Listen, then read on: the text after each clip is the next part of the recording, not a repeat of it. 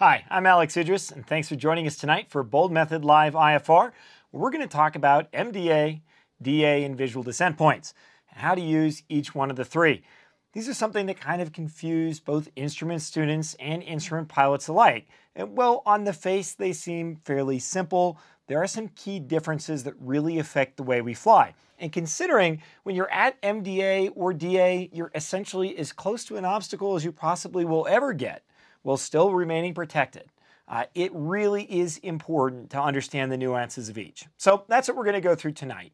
We've got Corey Cormerick on chat, and as you have questions, send them out to him. He'll forward them over to Colin Cutler, who's our technical director, and then he'll bring them online in the presentation. We have lots of time for questions tonight. So if I lose you anywhere, or if you want me to go into more detail, jump in right away. Don't wait till the end of the presentation. Okay, so we'll start with a quick overview of MDA, then we'll talk a little bit about visual descent points and continuous descents on final approaches. We'll talk about what happens if we go missed. Then we'll move into decision altitude, and we'll also cover what you need to see to be able to go below either DA or MDA. But let's start with the basics, and that really is the definition of minimum descent altitude. So, MDA, also known as minimum descent altitude, it's the lowest altitude expressed in feet above mean sea level, to which a descent is authorized on final approach or during a circular land maneuver in execution of a standard instrument approach procedure where no electronic glide slope is provided. That's right out of the AIM. To simplify that a little bit, essentially we look at that as the minimum altitude that you can descend to, we typically say, on a non-precision approach. Not an approach with vertical guidance, not a precision approach, but what we typically say a non-precision approach. One of the things that I really like to clarify, if you've got a plus V GPS equipped aircraft, so let's say you're flying a G1000 with WAS, or a different Garmin unit with WAS or an Everdyne with WAS, oftentimes as you load a procedure, you'll see the option to fly a plus V. And your GPS will provide what we call plus V or advisory vertical guidance. It's not a certified glide path. And so you're still essentially using an MDA, a minimum descent altitude. Okay, let's compare that to a DA or a decision altitude. A decision altitude is a specified altitude or height in the precision approach at which a missed approach must be initiated if the required visual reference to continue the approach has not been established. Okay, and that is one of the big things that separates an MDA and a DA. An MDA is just an altitude limit. It has nothing to do with action. You have to level out there until you meet requirements to send below, but you can continue flying along at MDA until you reach your missed approach point. Decision altitude is both an altitude limit in sorts, but at the same time, it is your missed approach point. So when you're flying either an APV, approach with vertical guidance, or you're flying a precision approach, down to the point where you have a DA, your missed approach point is your DA. It's no longer the missed approach point that's published on the chart. So people get very confused about that. They say, well, there's a separate map published on the chart. That's true. That's for a non-precision approach. Your missed approach point when you have a DA is your decision altitude. Okay, so with all of that, what is a visual descent point? So a visual descent point, or a VDP, is a defined point on the final approach course of a non-precision straight-in approach procedure from which a normal descent from the MDA to the runway touchdown point may be commenced, providing that the approach threshold of that runway or the lights or the other markings identifiable with the approach end of the runway are clearly visible to the pilot. So that really brings up, okay, so we'll get into VDPs in just a little bit more of a second, but what do you need to do or to have to go below DA or MDA? Well, there's three things. Number one, you need to have continuous position to land on the intended runway. So essentially what we're saying is that you should be able to make a normal and continuous descent down to land on the runway. What is normal? That's up to you. 3 degrees? Sure. Could it be 4.5? Absolutely. Could it be 6? If you feel that that's normal. The FAA essentially allows the pilot to determine when a descent is normal. And this is something that you really need to know both your skills and your aircraft's capabilities. We'll talk about this in a second. But on minimum descent altitudes, you could fly so far towards the missed approach point and close to the runway threshold that getting from the minimum descent altitude down to the runway may not be very practical. And if you try, you could put yourself in a very awkward place. And we'll talk about that more in a little bit of a second.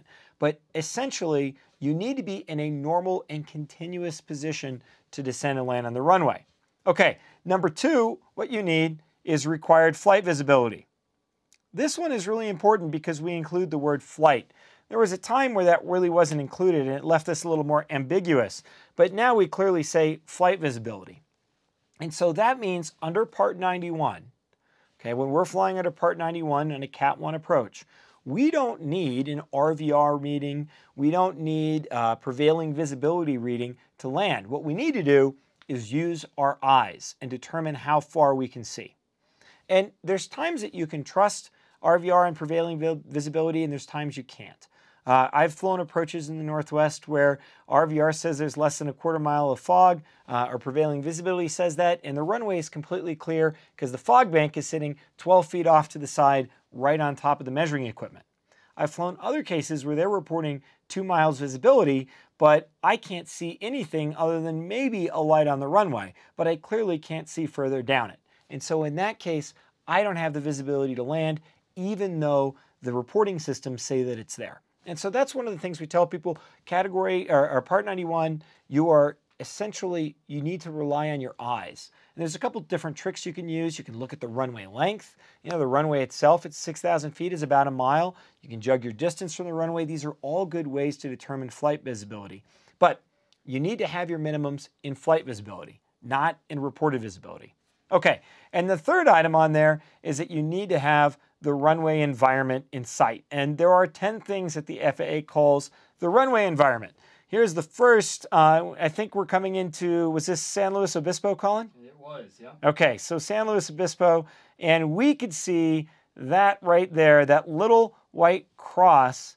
You can see that is a big arrow. I'll shrink that down a little bit. Yeah, you can see this little white cross right here. That is the medium intensity approach lighting system, MALSER, and it's got alignment lights.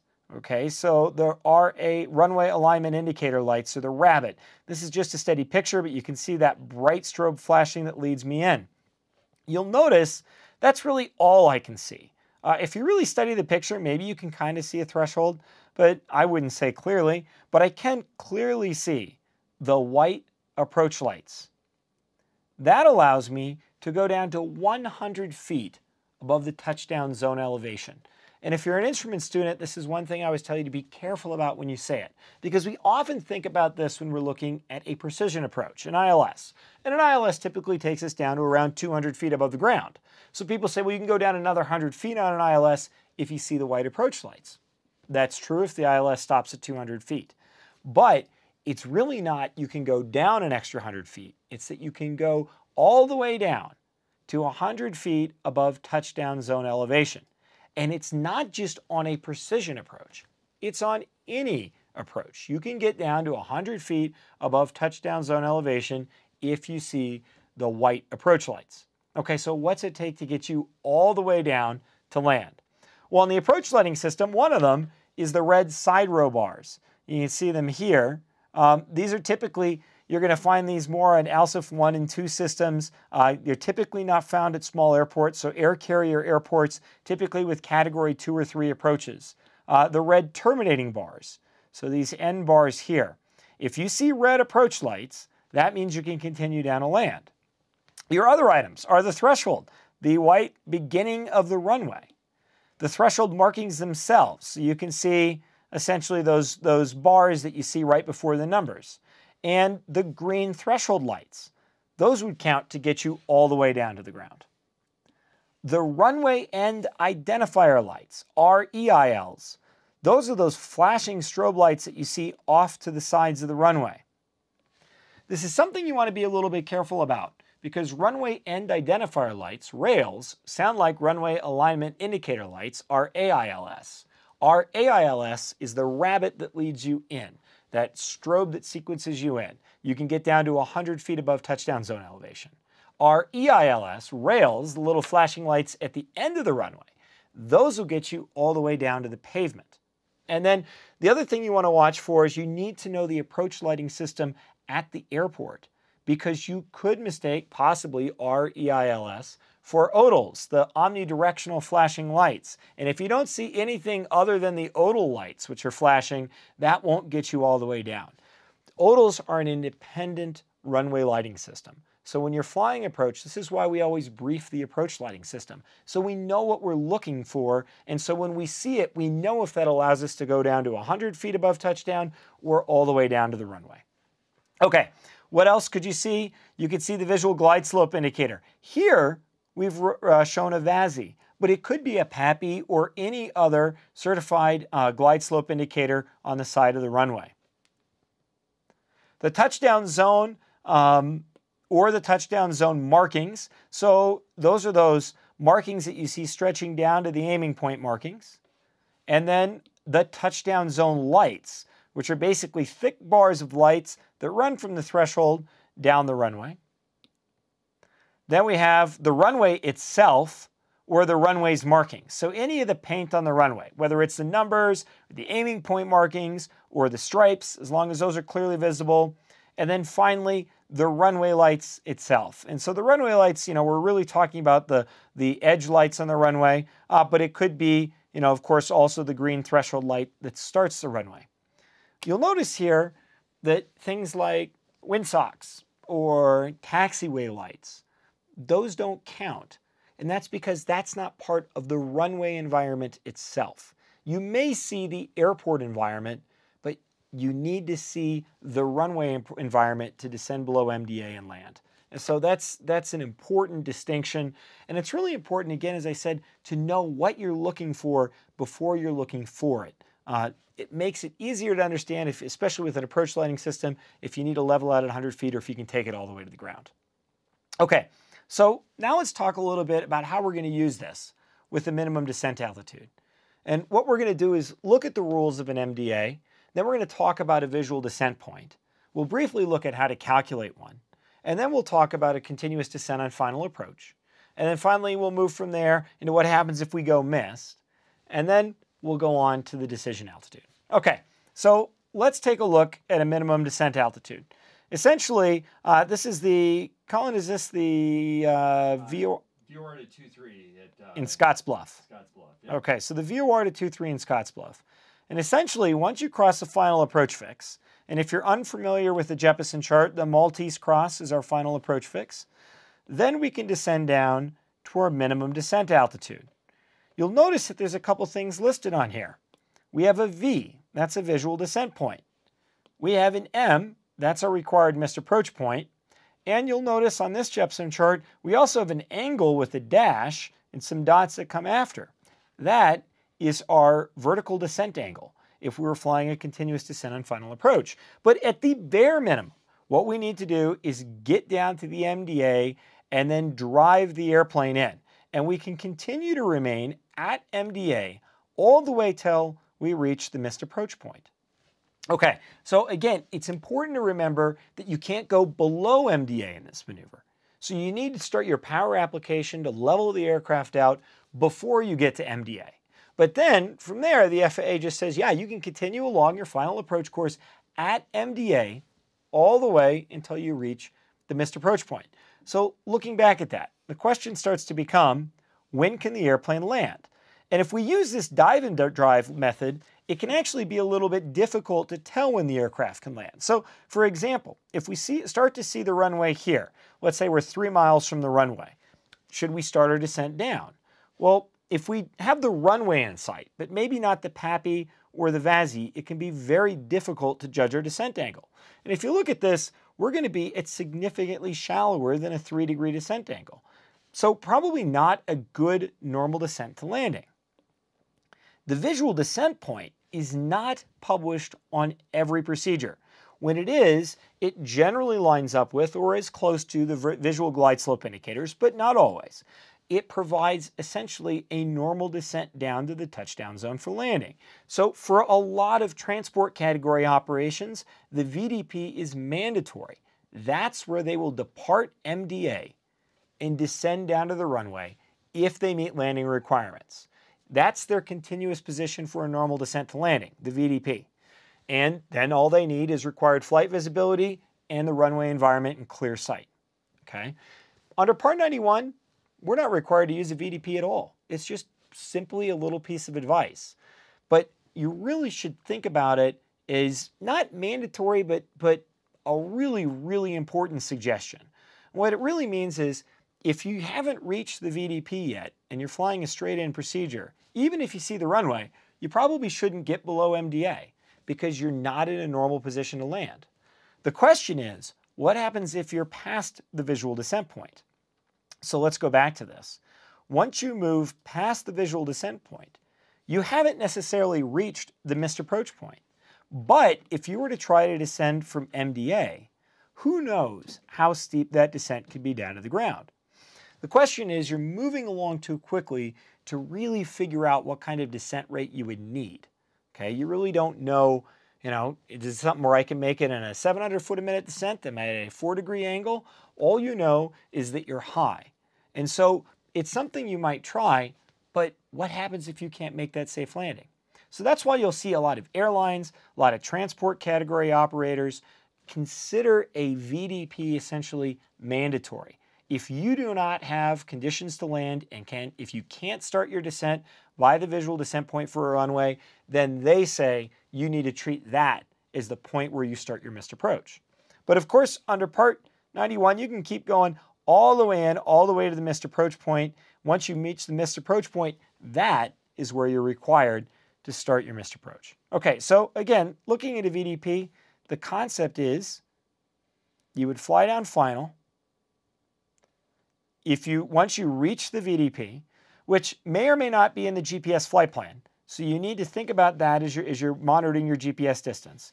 If you meet landing requirements, you'll start out of the way down, and if for some reason you don't meet landing requirements, at that point, you would start your missed approach. Okay, this also brings up a good time for their first question. Okay, got our first question here, and that is, how are missed approach points depicted on FAA plates? Good question. Let's pull this one up. This is Scottsbluff KBFF.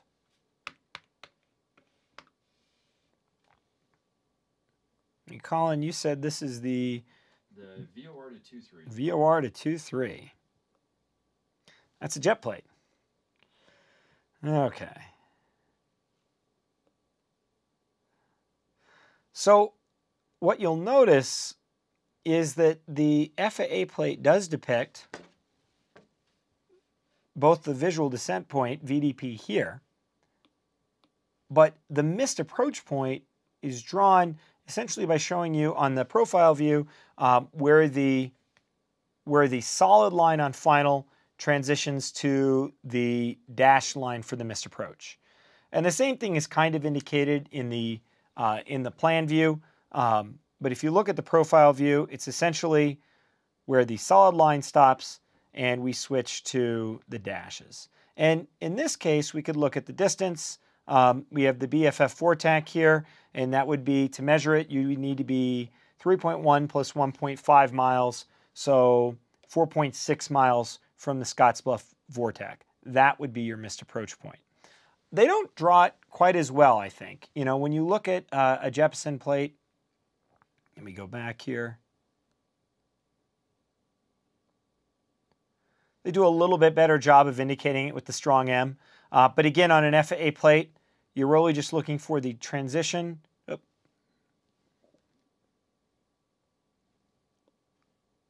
From the solid line to the dotted.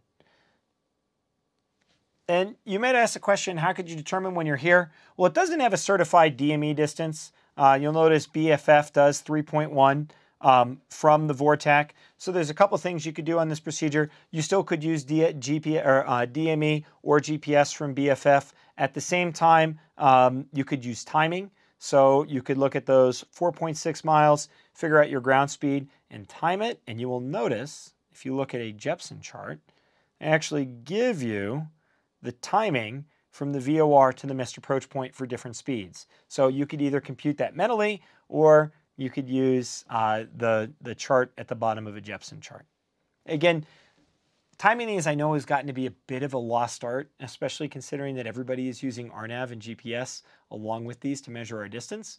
But when I started flying instrument operations, we did not have a GPS. In fact, they were just starting to put IFR certified GPSs in aircraft, and approaches weren't out yet. So it would be pretty common procedure. It was common and standard procedure to start your clock over the final approach fix and time your way into the missed approach point. Okay, next question. Okay, Serge wants to know this. With this approach that we've been looking at, the VOR to 2-3, when can you initiate your descent to MDA? Is it immediately following the final approach fix? Good question, Serge. Yes, that's exactly right. And you can tell that by looking at the profile view. So if we look at the profile view, you'll see once we leave the VOR, you can see then it shows us coming down to the minimum descent altitude. And if you look at the bottom, the MDA here is published with local altimeter setting 4,500 feet. The H is the minimum descent height, which is an AGL number after that. So that takes you down to 533 feet. That's when, so you can start your descent to that altitude as soon as you cross, in this case, the VOR. That's your final approach fix. From there, there's a couple techniques. So we talked about this visual descent point. And essentially, we can use the old dive and drive technique. And on the dive and drive technique, you're going to go down to minimum descent altitude, and then you're going to drive the aircraft in at MDA on final approach until you either reach your visual descent point and either land or can't, and you may elect to go missed, or until you actually reach the required missed approach point where you could go missed. The other option that you have here is to use the FAA's published vertical descent angle. So the vertical descent angle essentially is an angle that will take you from the final approach fix down to the runway's touchdown zone, and it will take you through your minimum descent altitude. It doesn't guarantee any obstacle clearance once you get below MDA, but if you fly that vertical descent angle and you meet requirements to land once you get to MDA, you could continue it all the way down to the runway. So essentially, you could think of it as a perfectly stabilized descent. We're actually going to do a show on this at Oshkosh, and we'll do a separate course on this another night. But essentially, you can see that vertical descent angle is published right here. So I could either choose my own rate, drop down, level out at MDA, and drive it in, or I could fly this 3.1 degree angle from the final approach fix down to the MDA. And if I meet requirements to land, you'll notice that angle takes me right through my visual descent point. I could hold that angle all the way down to the runway. You'll notice on a JEP chart, they tell you that descent angle of 3 degrees. They give you at each one of your speeds your required descent rate. And keep in mind, when we're doing that, not all of these are 3 degrees. You'll find quite a few of these vertical descent angles might be 3.5 or 4 degrees. They are not necessarily a normal descent. So if you look at them in Aspen, they can be up to 7 degrees. I think it's 6.5 there, and Steamboat's 7 degrees, which I would say for most aircraft, a 7-degree descent would have a hard time landing straight in. But you could fly either of those down. Okay, so here's a good question. What happens if you're flying a procedure that does not have a published visual descent point? So let's see if we can find one of these.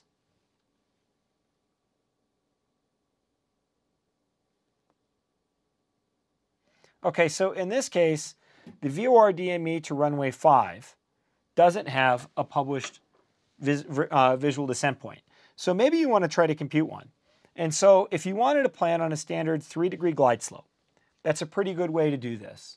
One of the tricks that you'll learn is you plan on 100 feet per nautical mile for every degree of glide slope that you want to land at. So you could either look up the VASI at the airport and see what it is, or You could simply, if you want to plan on maybe a 3-degree descent, you could look at that, okay? And so if you were to do a 3-degree VDP, what you know is for every mile back from the runway you go, you'll go up 300 feet.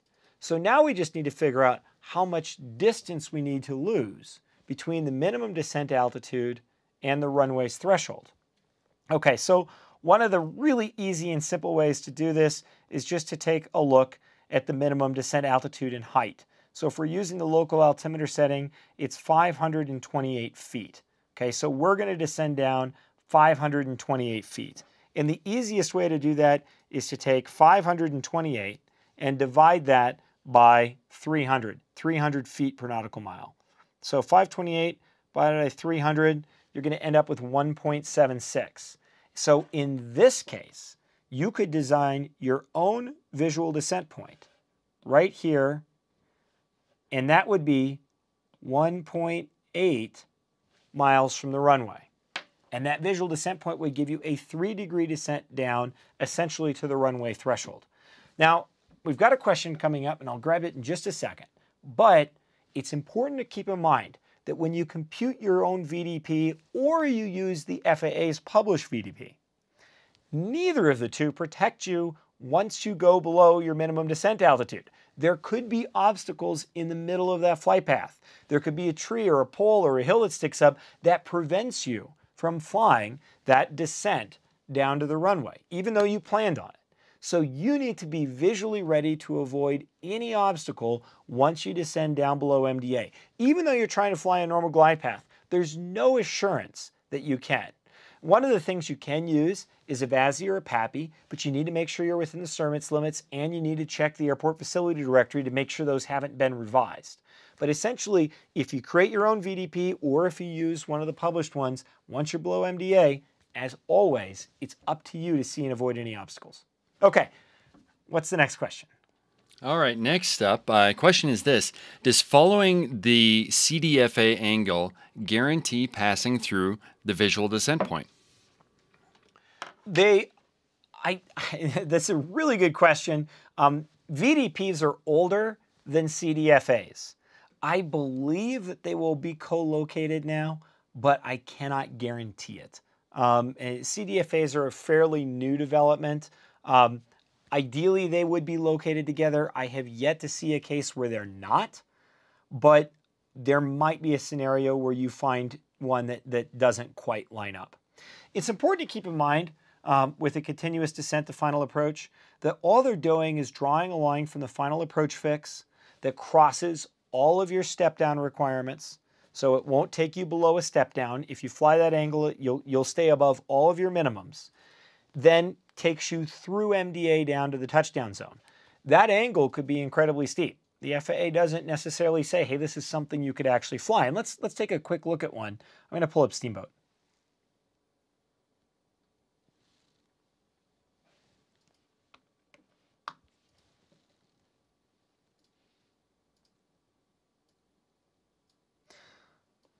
We'll start by looking at the FAA one here. So this is the Steamboat RNAV procedure.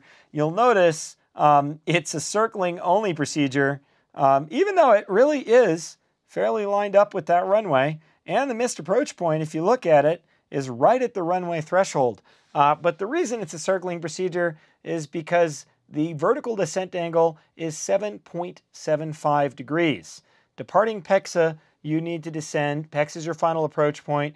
Or final approach fix, you need to descend at 7.75 degrees to make it down to the runway's touchdown zone. Okay, well, let's use a little basic math. Okay, the descent altitude, minimum descent altitude in category A or B is 8140. And you're flying from PEXA, you departed about 9,700 feet MSL. So let's say you wanted to fly this approach at 100 knots indicated, standard speed in SR22. You got to add 2% per 1,000 feet MSL, roughly, of true airspeed. So even though I'm indicating 100 knots, I'm really going 120 knots true. And let's say the winds are calm. So now my ground speed's about 120 knots. That's about 2 miles a minute. 60 knots is 1 mile a minute. 120 knots is 2 miles a minute. If I have a this is 7.75, so let's just say roughly, I would say maybe 7.8 or 8-degree descent angle. If I had an 8-degree descent angle, that's 800 feet per nautical mile.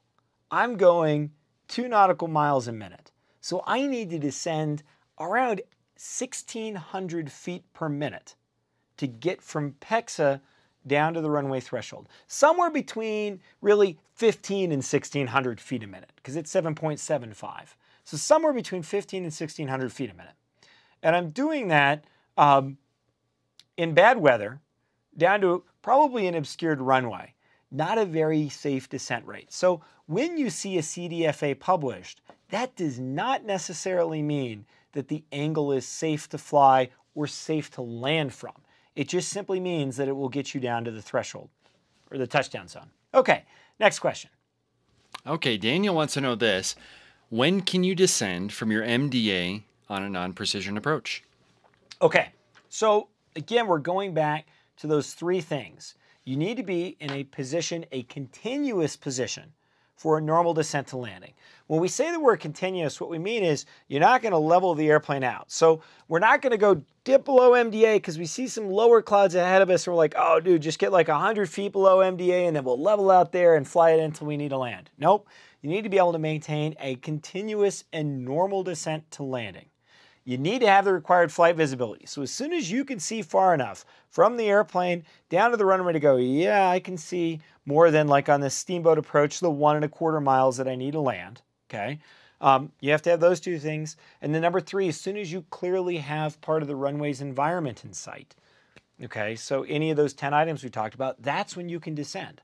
So if we were to go back, I'm gonna jump back into that Scottsbluff animation, you know, the reality is you could legally start your descent at the visual descent point.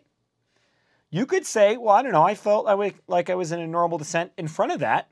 It's shallower than 3 degrees, it maybe be 2.5, but if you have the required visibility and the runway environment in sight, you could start down early, and you could legally start down late as long as you consider it to be a normal descent to landing and you have the runway in sight and you have the required flight visibility. In practicality, a lot of new pilots, as soon as they start to see the runway environment and they go, yeah, I can see, I got the visibility, they'll start leaving MDA to land. And that's a bit of a mistake, you know, because we get excited, oh yeah, I can see it, let's go down to land, and we realize we're not even close to the visual descent point yet. It's better to stay at MDA till you get to the VDP and use that optional VDP to land. And if there isn't a VDP on a non-precision approach, it's always a good idea to calculate one. It makes things a lot easier. Otherwise, if you didn't calculate a VDP and you can see the VASI or the PAPI, once you've got the PAPI in sight and you have the visibility requirements, that's oftentimes a good time to descend. Once you're on the PAPI or the VASI glide slope, that can make it an easy way to fly in. Okay, this all brings up the scenario of what happens if you continue past the visual descent point. And there's a lot of reasons why commercial operators will prohibit approaches after the VDP. There's a lot of reasons why they'll require the crew to start the missed approach point at the VDP. Keep in mind, they can't turn yet. They need to continue straight along final to the missed approach point, but they will immediately start their climb. And one of the reasons a lot of transport carrier pilot or transport category pilots will start the missed at the VDP is so they don't try to make a landing that you couldn't actually perform. Okay, so what would happen if the aircraft starts down and then realizes it can't make the landing and you decide to go missed? Well, what you can see here, all of these dashed orange lines, that is your required climb gradient. And as I start my missed approach point, the problem is start my missed approach below MDA, I am no longer afforded any obstacle protection. And it's not that I need to get back up to MDA before I get obstacle protection. I actually need to cross that climbing plane before I get obstacle protection. So that's the concern. If you go missed, if you execute a missed approach below MDA or past the missed approach point, you're no longer afforded obstacle protection. And you need to get back on the missed approach course, and you need to be above that required climb gradient before you've got safe obstacle protection. So keep in mind that climb gradient climbs at 200 feet per nautical mile. And in a lot of places, if you're flying a light single engine airplane, if you're going 120 knots, that would be 400 feet per minute.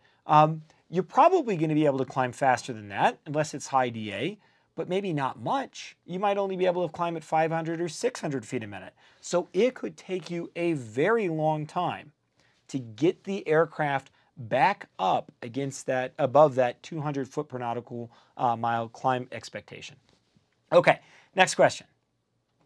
Next up, Joel wants to know this. Does the VDP provide obstacle clearance? Great question. It does not. The VDP only says that the descent from MDA to the runway would be fairly normal. Normally about 3 degrees, though they're oftentimes tied to the VGSA. So if it's 3.5, you might find it, if the VGSI is programmed at 3.5 degrees, the VDP might be 3.5 degrees.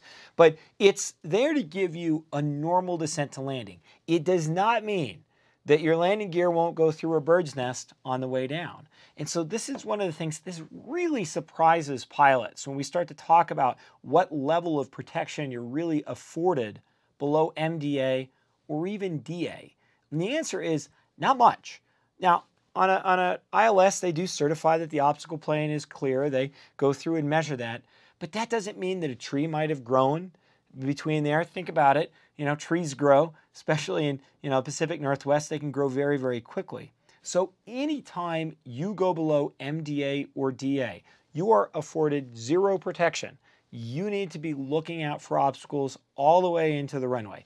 Even if they've surveyed the obstacle plane clear, the FAA basically says it is 100% your responsibility once you go below your DA to see and avoid all obstacles. Again, that's one of the reasons why if you really can't see anything, you want to be careful about descending below MDA. Because, I kind of see the runway. Okay, can you see the trees and everything else? Do you feel safe that you're not going to hit any obstacles? That's a key point. Okay, next question. We didn't have any more questions. I just didn't turn the light off. We do, but they're all ILS questions. Okay, we'll get to that in a second. What I wanted to kind of emphasize here when we're looking at this missed approach point and descending below MDA, again, if you're in instrument training, you really never think about this because you're wearing the plastic cloud most of the time and you can try to make the landing and the approach. And so we kind of just try to dive it all the way into the runway once you see the airport. We don't worry about VDPs. But in the real world, there is significant danger if you try that and you realize you can't land. And keep in mind, a lot of procedures will take you down to, 400 feet above the ground. And it's kind of easy to estimate your descent rate, though in bad weather it can be hard. Then you'll have other procedures, like the approach into Telluride or into Aspen, that get you a couple thousand feet above the ground. There is no way that you can visually estimate in bad weather whether you can make that landing. And in airports with high MDAs, you also have lots of terrain and sometimes increased climb gradient requirements on the mist. So you really need to be sure that you can stick the landing when you descend below MDA. That's really, really important because it can be very hard to get back above your climb gradient requirement if you start that below MDA or if you start that past the missed approach point. Okay, Colin, you want me to go into DA or take the question now? No, we just got 2 more MDA questions, so let's hit them. Okay, let's go for it. Okay, so we're going to start off with Danny here, and he wants to know this. Can you shoot the approach and land if the reported visibility is less than what's required on the chart? Good question. The answer is under Part 91, absolutely. Under Part 91, you can fly a procedure, you can start a procedure no matter what kind of weather is reported. It could be reported 0-0. And under Part 91, you can start that procedure. Okay? And people say, a lot of people who are experienced with the airlines will say, wait a second, I don't know if you can do that. Part 121 and 135 are completely different. They need the weather to be above minimums before they can start the procedure. But under Part 91, you can start the procedure while the reported weather is below minimums. And the FAA has nothing against that. You'll hear people say, oh no, they'll come after you for safe and careless operation or careless and reckless. No, they won't. You can start the approach even with lower than minimum reported weather. Okay, what you can land even with lower than minimum reported weather. You need to have the required flight visibility. You need to be the judge. Okay, so people go, well, will the FAA come after you if it's reporting a quarter mile and you made a landing, but you could see all the way down the runway? And the answer is, first of all, they'll probably never know. Okay, second of all, those are the kinds of things that the FAA usually finds out about because you have an accident, and then they start to look at it. But the reality is, as a pilot, you want to trust your own judgment. And so if you're flying in and ASOS is reporting a mile and you pop out of a layer and you can clearly see 4 miles, yes, you can continue to land the airplane on the runway. The next thing that I would do is I would file a pilot report. Not really just to protect you, but to let other pilots in the area know that the weather isn't necessarily matching the report. Especially if an aircraft's looking for an emergency alternate or something like that, it's good to have accurate weather reports. Once you get into Part 121 and 135, those rules change. But under Part 91, the reported weather is essentially advisory on an approach, and it's your eyes and your flight visibility that matters. Okay, next question. Okay, next up from Joel, he's got a really good question here, and it has to do with what you were showing before with going below MDA and then going missed. He says this: don't you still have departure obstacle protection from the runway you're approaching, just like you would if you're taking off from that runway?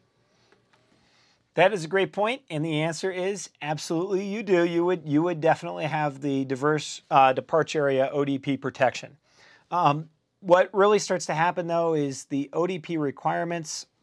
First of all, if there is a textual departure procedure, may not line up with the missed approach point and path. And so even though that's been evaluated for the airport, it may require a departure to do something different. And so your missed approach path may take you outside of the safe limits. There are cases where approaches will take you into a runway that you are not allowed to depart from under IFR. So you're right. And in many cases, you would have departure area obstacle protection that would protect you on the missed approach path as well, but not in all. The airport's departure may require you to go in a different direction. The missed approach point or path may not follow that, and so you could still be in an area where you're dangerously close to obstacles. Okay, let's take a look at DA. We talked about MDA, and let's talk about the difference between MDA and DA. It's not just the difference between a non-precision approach and then a precision or approach with vertical guidance. It's really how we treat it. Because in a decision altitude, we're going to follow our electronic glide path indication all the way down. That could be glide slope or a glide path on an RNAV unit. We're going to take that all the way down until we reach our bottom decision altitude. That is where we make our decision to continue landing or initiate the missed approach. So what the FAA is acknowledging is that when we do this, we'll actually go just a little bit below the decision altitude. Here, I'm going to do that like this. We're going to go just a little bit below DA before we start climbing again. And so when you think about an MDA, when you're flying it, you're going to start the power up, you're going to start the level off, and gently bring the aircraft down to MDA. So you'll let that descent rate gently shallow out so you don't go below MDA. DA is different. You're going to fly that constant glide path, holding that descent rate until you get to that altitude. And at that altitude, you're going to make the decision. And at that altitude, you either bring the throttle up and take the aircraft around, or you can continue down to land. And so as you do that, the aircraft will briefly transition below DA. Okay, next question. Serge wants to know, are DH and DA the same? They are, they're just expressed in two different types of altitude, right? Your DA is your decision altitude, and your DH is your decision height. Your DA is MSL, your DH is AGL. And we really start to think of DHs in aircraft that use radio altimeters, Cat 2 and Cat 3 operations, where your radio altimeter will tell you how high you are, and that gives you a much more accurate reading than your barometric altimeter. And so you'll hear DHs there, DH 100 feet or 50 feet. But you can also say, yeah, my decision altitude is 8,000 MSL, and my decision height is 200 feet AGL. In Category 1 operations, we don't use decision height as much, simply because we don't have an accurate way to measure it in most of our aircraft. Next question. Bram wants to know this: how do you know where the missed approach How do you know where the missed approach point is if you're using an ILS instead of a GPS non-precision missed approach point? Great question. If you're flying an ILS, the missed approach point is your decision altitude. It is not a specific point on the ground. It's your decision altitude. Okay, so what that really means is when we think about an MDA, we can level off. We have no legal obligation to go missed until we reach the published missed approach point. On an ILS, on the other hand, once you reach DA, you are legally obligated to start your missed approach procedure if you do not meet the requirements to land, and if you do not decide to continue down to landing. So on an ILS, your missed approach point is always your decision altitude. On any approach with certified vertical guidance, LNAV, VNAV, Baro VNAV, LPV, ILS, MLS, any of those certified vertical guidance items, your decision altitude is always your missed approach point. Okay, so let's just take a look quickly in an example of an ILS. I'll grab the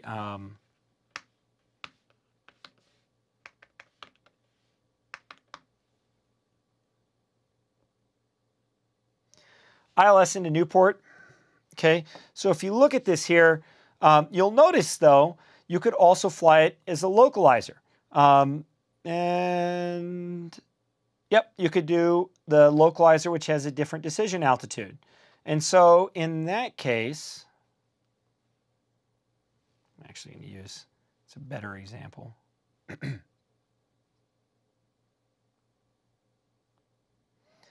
I like how Jepson publishes this because it makes it very, very clear. But you can see in that case, they've drawn this missed approach point here at DME 0.7 from Newport. And if you were flying this with the GPS, you would see D07 is the missed approach point. If you were flying the ILS and you reach decision altitude, you will reach it prior to that missed approach point. However, on the ILS, that's where you need to start the missed approach. That's where you will start your climb. However, you will not start your turn. Okay, in this case, you would straight up to 1,000 feet, then a right turn. But in general, you won't start a lateral deviation from the final approach course until you pass the non-precision missed approach point. So essentially, you wouldn't start turning until you've reached the map at D0.7. So even on an ILS, you're on an ILS, you take it down to DA, I don't see anything, I got to start my missed approach point. I start my climb immediately on the missed approach procedure, but then I would start lateral navigation once I cross the published missed approach point. Okay, next question. All right, Jay wants to know this. He says, I've been told that on an LPV approach, you use DA because it's considered a precision approach.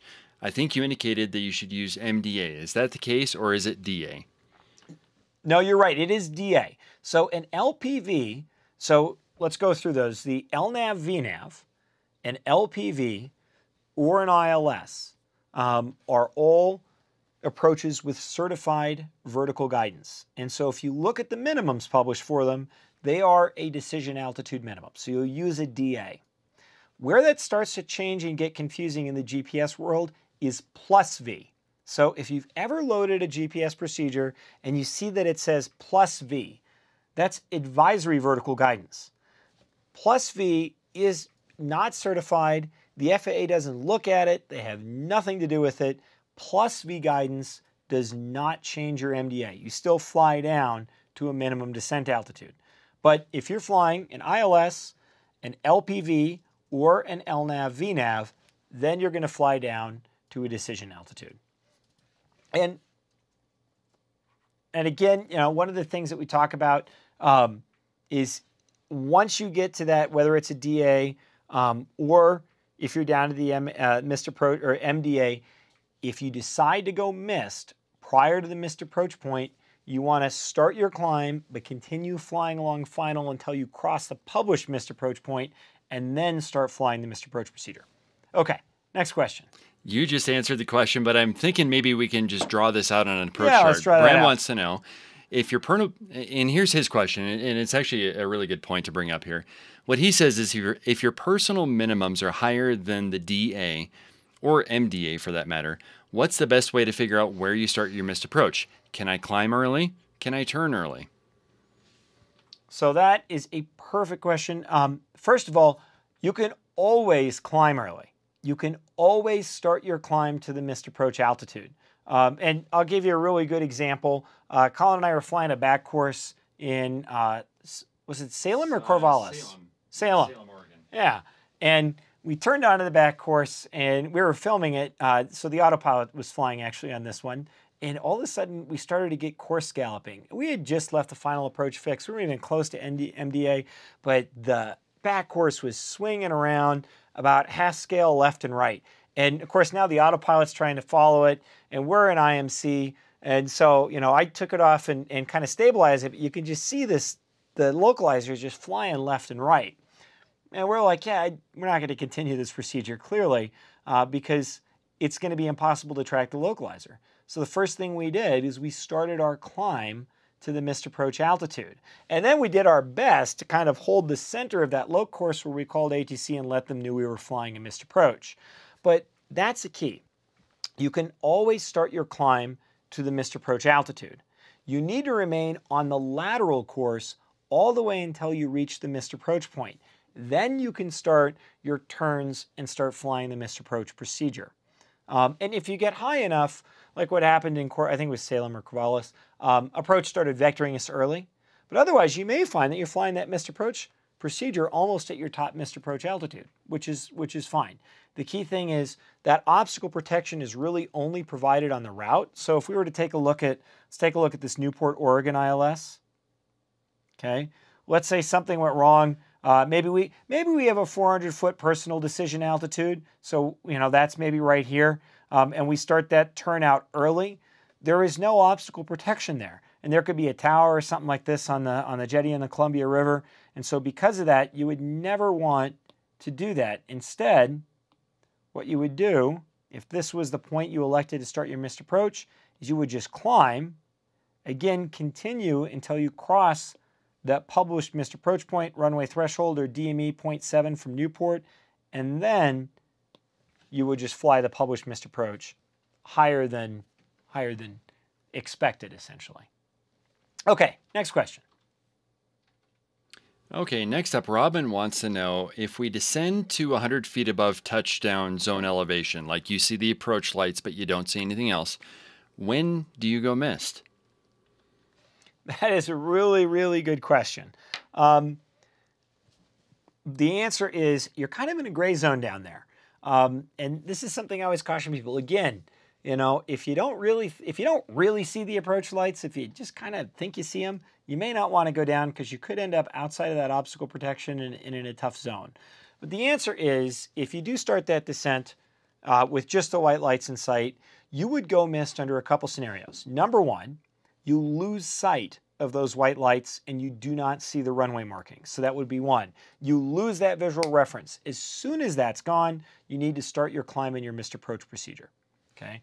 Number two, your flight visibility degrades. So let's say you're landing in mist that starts to turn to fog. You could see down that 6,000-foot runway plus some, and then all of a sudden you can only see about 500 feet in front of you, and you don't meet visibility requirements, then you would immediately need to start your missed approach.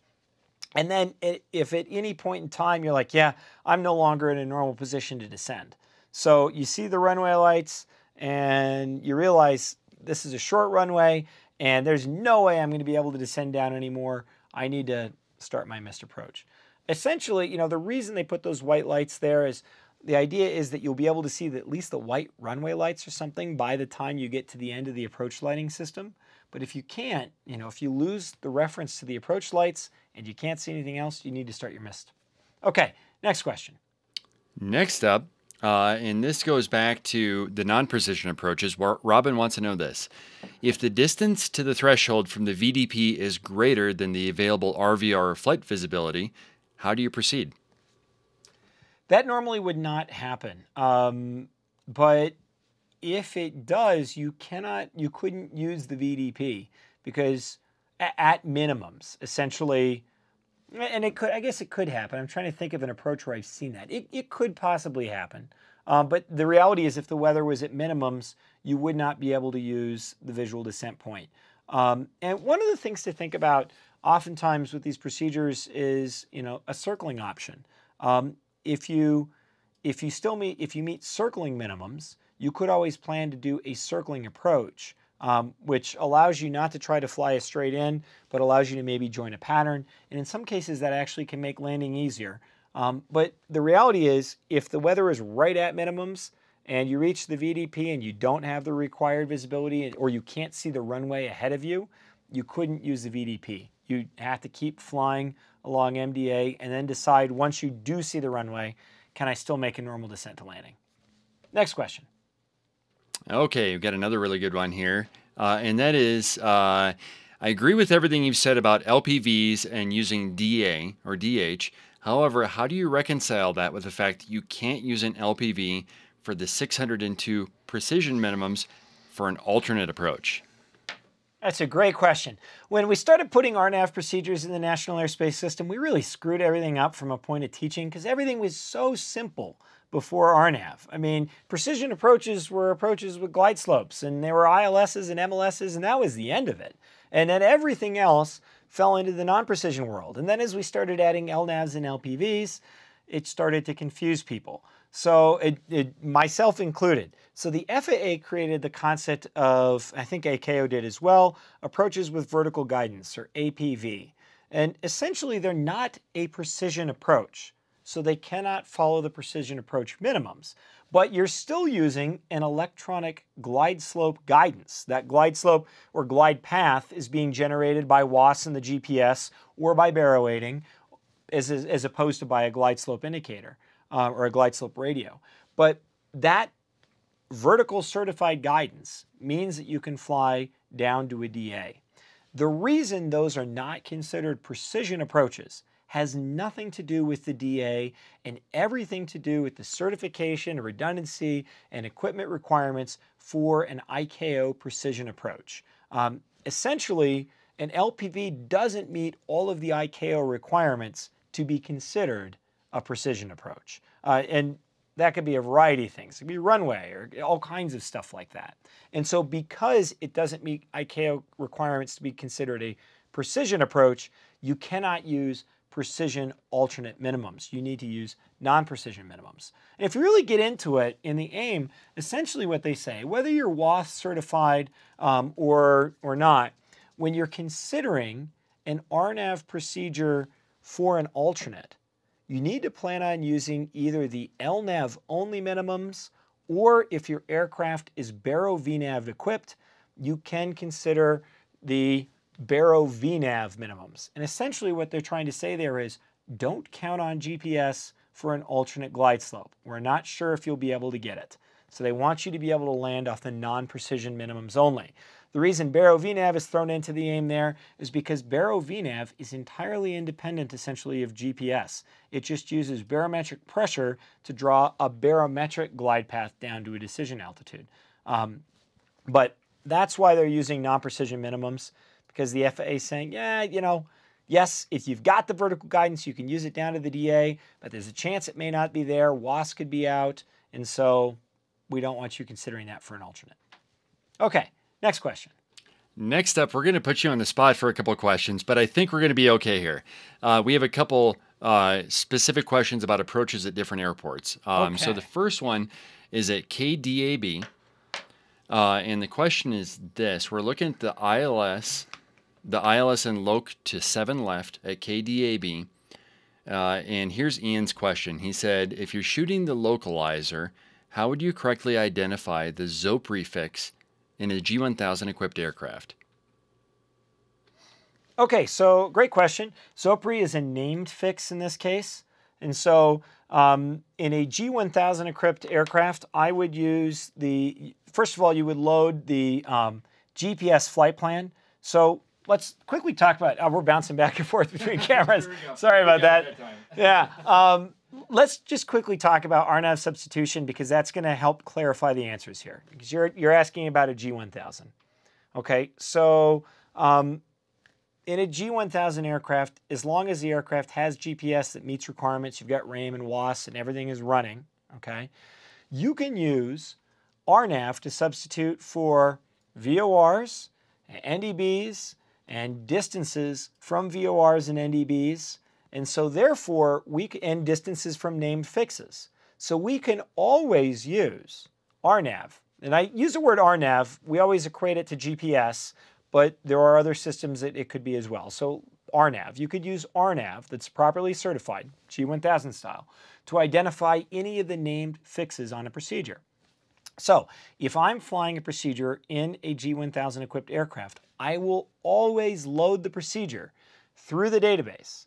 And the reason I do that, even if I'm going to fly the entire thing using VHF green needle navigation, is because the distance information that I get to each of those named fixes is legal and usable even if it's just a VHF-based procedure. What I cannot use RNAV to do is legally navigate a published localizer course. RNAV is not suitable or approved for navigating a localizer course. So let's go take a look at this. If I was to load this procedure through the G1000's database and then fly this green needles, I legally need to be green needles once I turn on to the loc course. So let's say I flew, let's just take a look at the arc. I love arcs. So, I could use RNAV to navigate this arc, but the moment I turn on here, you know what? I'm gonna get really high tech, and RNAV will be red, so I can use RNAV all the way along the arc, and the moment I turn on to the localizer, now I need to be green needles through the localizer procedure. So I'm green, but I can use RNAV's distance to tell me once I'm at ZOPRI. Okay, so what happens if we didn't have that? Well, you'll notice, looks like on this there is no DME from the, let's see. Yeah, there's no DME from the ILS. And so you'll notice there are no DME. Yeah, the DME here is from OMN, which is Ormond Beach, and offset VOR. So you can't use DME to identify ZOPRI. You can use, the crossing radial. So OMN radial 179, okay? And the easiest way to do this in a G1000 equipped aircraft, especially in NXI, is to put the VOR up on your bearing pointer. So typically, when I'm flying with the G1000 equipped aircraft and I'm flying a procedure, I usually fly from the right seat. I always have bearing pointer number 2 set to the GPS so that the distance information that bearing pointer number 2 and the waypoint always relates to my flight plan. I like that because it's in the lower right corner of the HSI. And so as I'm scanning, I don't have to scan up to the top by the radio bar. I can keep my eyes centered on the HSI altitude and airspeed tapes. And it keeps my scan really, really tight. And I got my GPS distance right in that bottom right corner. So that would tell me when I'm getting up to ZOPRI. And then the other advantage with the bearing pointer, I don't know if you've ever had this problem, but when you cross a missed approach point, you look down and you see 0.2. Okay, wait a second. Is it 0.2 miles to the missed approach point, or am I just a little slow and I've already crossed over it? The advantage about that GPS bearing pointer is it will flip upside down and tell me that the point is behind me now. So I like that. But then what you could do is you could put Ormond Beach in nav 1, and you could set bearing pointer number 1 over to Ormond Beach. And once that bearing pointer hits 179 degrees, then you know you're at ZOPRI. On the G1000 NXIs, it actually tells me my bearing in numbers. I do not know if the original G1000 does it, but that would be another way to identify it. the missed approach point is a little bit tougher. With RNAV, you could simply, with RNAV, there will be a runway missed approach point.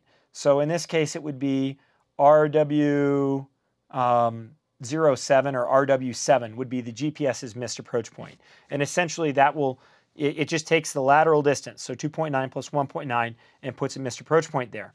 But if you didn't have RNAV, if your GPS was out, how would you figure out that missed approach point? Because there is no cross radial from Ormond that goes to the missed approach point. All you've got is distance. And if you look down here, it's 4.8 miles. So if you're flying the procedure at 90 knots with no wind, it's 3 minutes and 12 seconds from the final approach fix full lug down to the missed approach point. Even with the G1000, if you didn't have RAIM or WAS, if you couldn't use your GPS, then what you're down to is the clock. Okay, next question. Next airport that we're looking at, David's got a question about the Van Nuys Airport, which is KVNY. We're looking at the ILS Zulu to runway 16, and this is really interesting. I was just looking at it over here. His question is this: does Van Nuys have a missed approach that requires a descent if you start the missed approach early? And I'm just going to, if you haven't seen it already, Alex, here, if you look at I'm looking at the ball note there. The plan view, right there, it talks about the, and if you look just above it on the plan view, it discusses the missed approach. So let's take a look here. And it's at D1.5, VNY at or below 1750 on the map. That's a great, now this is something I've never seen, but the hint is in the missed approach verbiage. So let's just take a look at this missed approach verbiage right here. Missed approach. Let me bring up a pencil. There we go. Climbed across D1.5 VNY, south of the Van Nuys VOR, at or below 1750. Then climbing left turn to 4600, outbound on VNY VOR 152 to Hirvi or DME 0.8 VNY. Then direct SMO VOR and outbound on SMO VOR 267. And then inbound on the VTUR VOR 087 to VTU and hold. This is one of those procedures you really would want to fly using RNAV or have a good co-pilot who can spin those for you. But I see exactly what they're saying. In this case, they're probably using that that altitude restriction for traffic separation. So this is a very rare case. Figures that it's at Van Nuys in California. This is the kind of place where you'd find something like that. But the reality is, if you executed your missed approach early, then you would still need to comply with the missed approach altitude requirement. So if you started your missed approach above that, you would need to descend down to 1,750 feet and hold that or slightly below until you meet that climbing left turn requirement. So this is really uncommon. But what it does bring up is the fact that in the National Airspace System, most things are fairly standard, but not all of them. And so you'll find some kind of funny things like this, some one-off procedures where you look all over the United States, you won't find another one even remotely like it. But if you read the missed approach, it makes it very, very clear. And this is another thing. People ask, when do you brief your approach? I don't usually brief my approach on departure because oftentimes we're on a 3 or 4 hour leg, and that's a lock and change. You don't even always know which approach you'll use. I do make sure that there are usable approaches at the airport and the runway's long enough.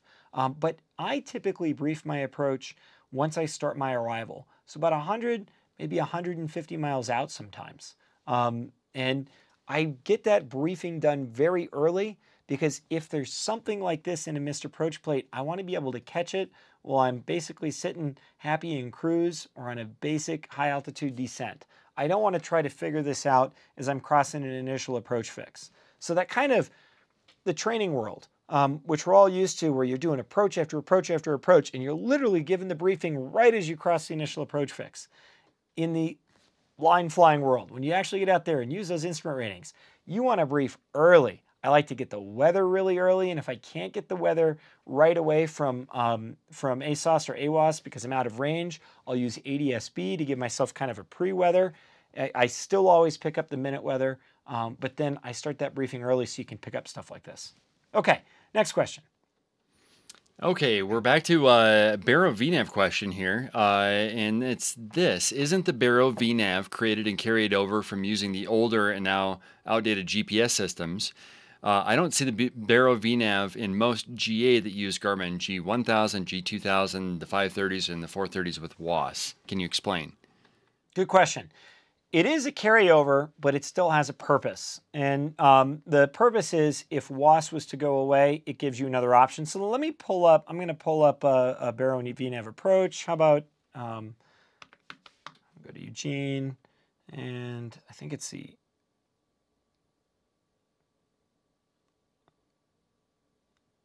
yeah. Okay, so if we switch to the iPad, you're going to see 3 different landing minimum here. Again, you're going to see a LPV decision altitude, an LNAV VNAV decision altitude, which is about 30 some, little under 30 feet higher, and then a significantly higher LNAV only minimum descent altitude. And so LNAV VNAV doesn't get us quite as low as the LPV does. You know, it's still above that, but it is definitely lower than the LNAV option. So when would we use this? Let's say WAS failed and you still were able to generate RAIM, but you could not get WAS. Again, the two are separate and a G1000 system can do both. So the aircraft is able to provide RAIM, but not able to provide WAS. It can't provide LPV. That's when you would see LNAV VNAV. So when you go to load the procedure, you'll notice that it never says LNAV VNAV. And that's because the GPS knows right now, hey, I've got WAS. I don't have any problem. So I'm going to show you an LPV. If for some reason WAS had failed, if it did not have the satellite information to provide WAS, when you went to load that procedure, you'd actually see LNAV VNAV. And the interesting thing is, and we'll do a video on this shortly, if you were to lose WAS as you started the procedure on a G1000 outside of 60 seconds from the final approach fix, it will roll into LNAV VNAV as long as it still can provide RAIM. So essentially, you know, if you're on the intermediate segment, you're still more than 60 seconds from the final approach fix, and the WAS satellite goes out, and you're just left with basic old GPS, and it's like, okay, yep, I've got RAIM. You'll see that HSI will switch from a purple LPV, it'll go to a yellow LNAV VNAV to catch your attention. And then it will go back to a purple LNAV VNAV. So, you know, the question is it a carryover? Kind of, but really what you want to think of it as is a failsafe. If for some reason you can't get WAS, but you still have basic GPS RAIM, then your aircraft, if it's Barrow VNAV equipped, will be able to provide LNAV VNAV. And if it's not Barrow VNAV equipped, then it would fall back just to LNAV. And of course, if you lose all of your satellites and you have nothing, that's a great time to use the minimum safe or minimum sector altitudes. Okay, that's all the time we've got for tonight. But let me go back to our presentation here because our Oshkosh schedule is out. We're going to be speaking at the EAA Pilot Proficiency Center. That's where they have all the simulators. It's kind of on the main plaza. We're going to be speaking Monday, Tuesday, and Wednesday, doing 3 live classes. All of them are at 12:45. It's the last class before the air show. So you have all the opportunity to have lunch and then show up and sleep through these classes. The first one on Monday is Mastering Crosswind Landings. The second one on Tuesday is Obstacle Departure Procedures. And then the third one on Wednesday is How to Get Comfortable with Stalls. They're completely free. They're presented in partnership with EAA and Jeppesen. I really love doing them. It's one of the few times we really get to stand in front of a large group of people and do something that's truly live. So if you're going to be at Oshkosh Monday or Tuesday and Wednesday, I really hope to see you at the EAA Pilot Proficiency Center. There's no need to RSVP. You just need to show up. And last but not least, if you learned something, if you like this video tonight, press like. It helps Google and YouTube know that these are quality videos and increases our search rank. And we always like to hear your comments. So send us emails at info@boldmethod.com or support@boldmethod.com. There's also a link in the description. Tomorrow night on on Bold Method Live Pro Pilot, we're going to talk about critical Mach numbers and sweep back a little bit. So if you're thinking about going to an airline and you really haven't ever had an intro into high-speed aerodynamics, we're going to give you a good overview of wing sweep and critical Mach. It should be able to help you out in a regional airline interview. Otherwise, if we don't see you tomorrow, have a great night. We'll see you in a couple weeks.